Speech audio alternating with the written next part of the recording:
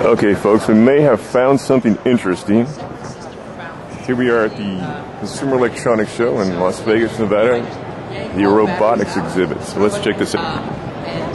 Oh yeah, here's the lawn bot. I guess. Horizontal position and then tip back and sit down. It's the auto mower. We're going to talk to these folks a little bit later. Showing up a picture of the robot seated.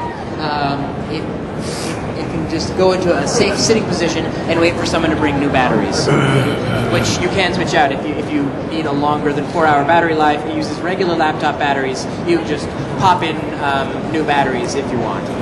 He uses regular laptop batteries, folks. It's the let's see. It's the robot. Also, it's pretty cool just standing there. We wanted it to be, you want it to be very stable. You don't want it to fall over if someone knocks into it, and so this is a very stable robot. It's resilient to being pushed around. You can roll over someone's foot with no problem. Whoa. And there, you can see there's also a joint here. So if you're standing on an inclined plane, there's a spring damper system to deal with obstacles. And also, if you have to stand for a long time on a hillside, it can actuate this joint to maintain an upright robot, even on like a ramp or something like that. So,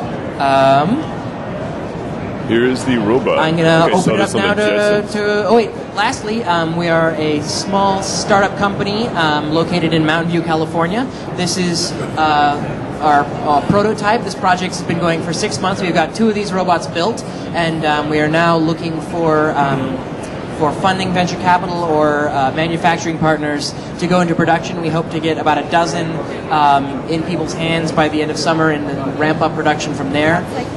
We expect them to cost around $30K initially, which is pretty comparable with a mid-range teleconference system, but you have the advantage of not being stuck in a room. This robot, you can take your presence wherever you want it to be. You can go talk to people at their cubicles, go to the lab, go to the manufacturing floor, or just hang out by the water cooler and kind of see how things are going, you know, really feel like you're actually there. So, yeah, our first question. So were you inspired by that television show, The Jetsons? Were we inspired by the television show, The Jetsons? Not maybe.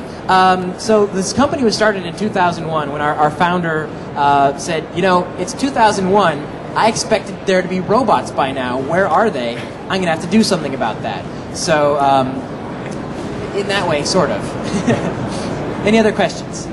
Yes? Does it have any type of like docking station for recharging? Does it have a docking station? This model does not. This is our very first prototype. It's pretty high on our list of features for the next iteration. There's a lot of little tweaks we want to do since this is sort of the very first of each thing we've made. But yeah, a docking station and then enough navigation to be able to move to the docking station by itself are 2 features that we're really definitely going to look into in the future. So you have to actually physically swap out the batteries still? Right now, you either swap out the batteries or there's a regular laptop barrel connector. You just plug in a cord and it charges in about an hour and a half. Yeah. Are they self-replicating? Can they repair themselves? Are they self-replicating? No, not yet. This robot is designed as a communication tool.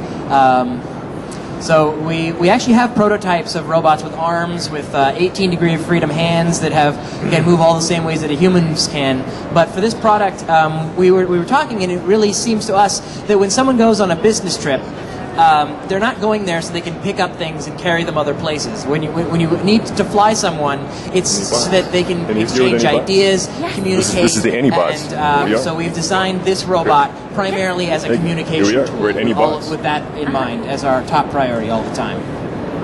Yes? In a conference setting. We're at the Consumer Electronics Show in Las Vegas, Nevada, and this is the Anybots, and they just developed the first Anybot. Wide enough angle to get an entire conference table in. So the question is about using this robot in a conference setting and whether it automatically turns. At the moment, it does not, but the driver has full control of the robot. So if someone's talking, you can easily just hit the left button and it can turn and face me. one of our sort of philosophies is this is not necessarily to completely replace the conference room, but it's sort of for a different purpose. Whenever you're going to have a meeting with a teleconference room, it's sort of going to be like a meeting, with a capital M, where it's arranged ahead of time and everyone schedules it and it's on their calendars, and it's going to be a very sort of formal thing. There's probably going to be PowerPoint involved. This robot is really more designed so that you can have a presence like you're actually there. If you're actually in the building, then when you have an idea, you can just roll up to Bob's cubicle and say, "Hey, Bob, I had this idea. What if we put a widget on top of the thingamabob?" And he can be like, "Oh yeah, that is a good idea." Here we are, folks, at Anybot. Conversation and, right there without having to schedule it. Be prepared to be talking to Anybot in the near future. And sort of have this high